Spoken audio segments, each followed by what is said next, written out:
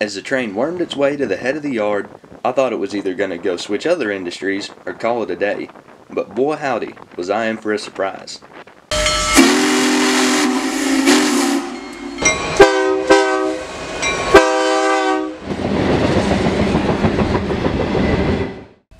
Today we find ourselves at a Union Pacific yard, with a small local going to switch some industry about a mile away.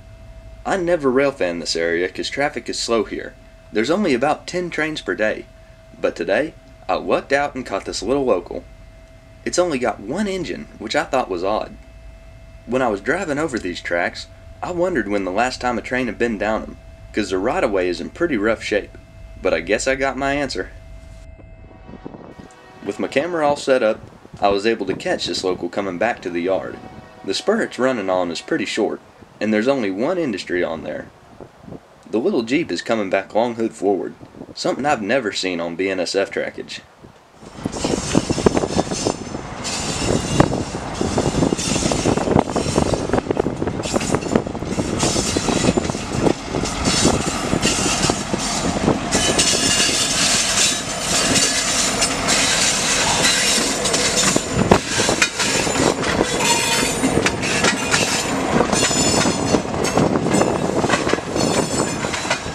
As the train wormed its way to the head of the yard, I thought it was either going to go switch other industries or call it a day.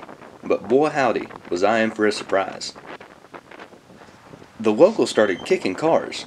This is a method of sorting cars used by many railroads. What happens is the engineer gooses the throttle and then slams on the brakes. Just before the brake is applied, a person on the ground uncouples the desired cars and they drift under their own momentum to their assigned train. Kicking cars is a huge time saver, because you can send one cut of cars to multiple trains from one spot.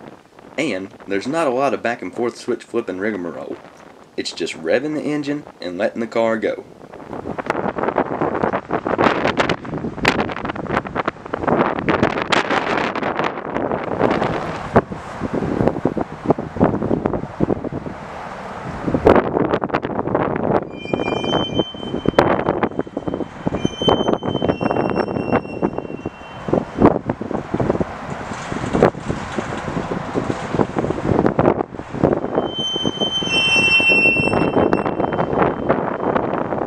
I think one downside of kicking cars is that once you uncouple them from the train, there's no stopping them, and the speed at which they roll is kinda uncontrolled.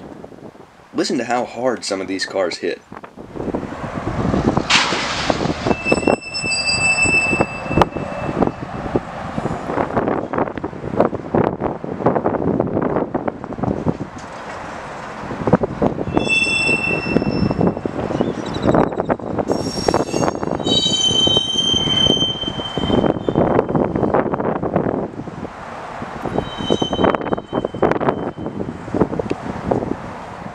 The good news is that rail cars are built for this, and the draft gear on the coupler helps to mitigate rough impacts.